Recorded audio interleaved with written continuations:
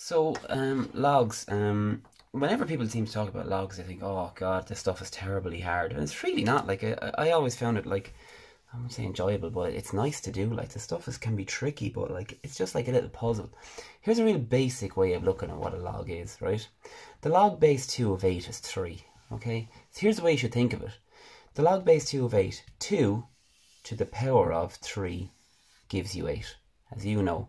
2, so what's that look like? So remember, 2 to the power of 3 gives you 8. That's why the log base 2 of 8 is equal to 3. Hopefully that diagram might help you understand it. And let's do a couple of little tricky ones. Now these really are higher level type of questions, so hopefully I've tried some questions like these. But let's start off with an easy one, and let's go on to slightly trickier ones, but I'll show you a nice way to work them out. We're not going to use a calculator for this. So the log base 2 of 4. So 2 to the power of something gives me 4. So we know that should be 2, because 2 to the power of 2 gives me 4. Similarly, 3 to the power of something gives me 81. Well, 3 squared, 3 by 3 to the power of 2 gives me 9. 3 to the power of 3 gives me 27. And 3 to the power of 4 gives me 81. So it's just like 3 by 3 by 3 by 3. So that is like 3 to the power of 4. So 3 to the power of something gives me 81. And that is 4. Okay, now let's look at a little bit slightly more obscure one. 8 to the power of something gives you 16. What could that possibly be? Well, if I wrote it like this, right? So 8 to the power of x gives me 16. Well, there is nothing really. Is there a number we could think of here that gives us that, right? And yeah, we could put this into our calculator and get it straight away. The reason why I'm showing you this is because when they get algebraic and they start having x's and y's, you need to figure things out. It's just, this is the way you should be thinking of them.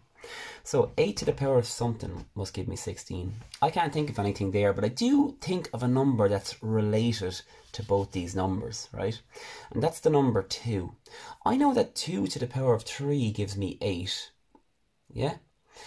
And then I also know then in reverse, I suppose, the cube root of 8 gives me 2.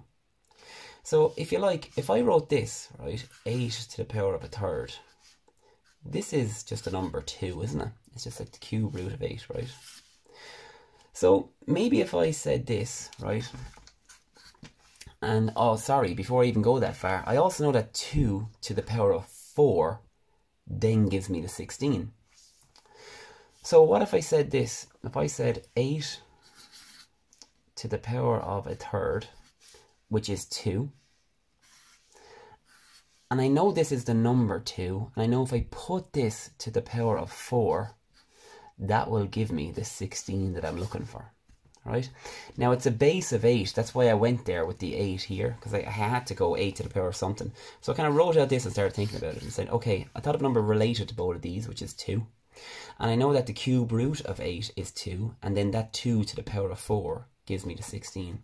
Now from your rules of indices, a power to a power, you don't add those, you multiply them. So therefore I can actually bring these two powers together and say 8 to the power of 4 over 3 is equal to 16. And there you go, I have it. 8 to the power of something is equal to 16. Therefore, if you put this into your calculator, the log base 8 of 16 is actually 4 over 3.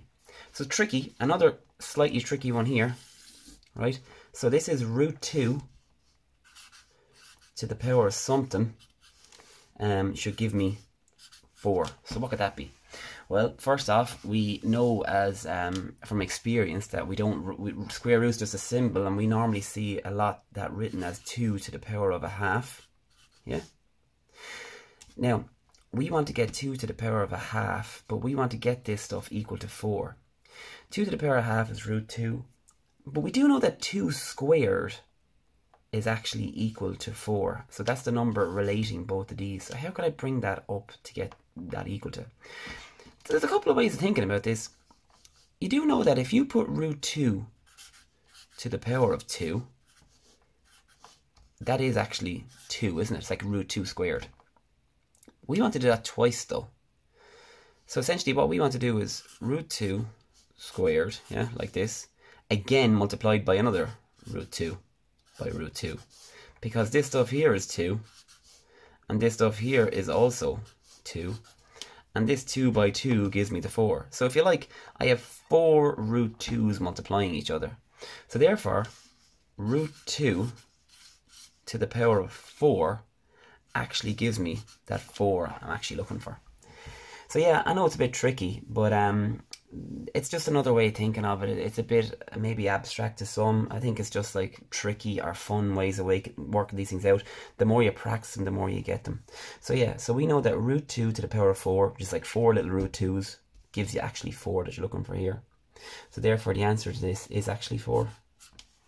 Okay, so remember it goes like this. So yeah, they're trickier ones. We might look at some other tricky ones in another example, some longer questions, but hopefully that made you understand logs a bit better and takes the scary aspect out of them. Of course, there's a whole rule set for logs of where logs are multiplying and dividing and subtracting and all this type of thing, how you bring them together. And there's some nice little tricks that you can employ as well for tough logarithmic equations, but that's for another video. This is just a basic introduction.